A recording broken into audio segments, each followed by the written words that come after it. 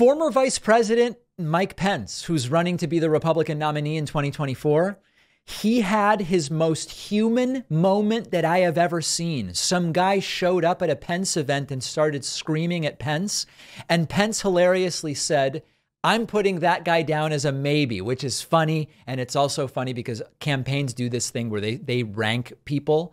Definitely supporting me, definitely not supporting me. It's a maybe, and then they decide who to target. The idea that this guy would be a maybe is very funny. Take a look at the video. Leave and get the out of our country and get the out of Iowa. I'm going to put him down as a maybe.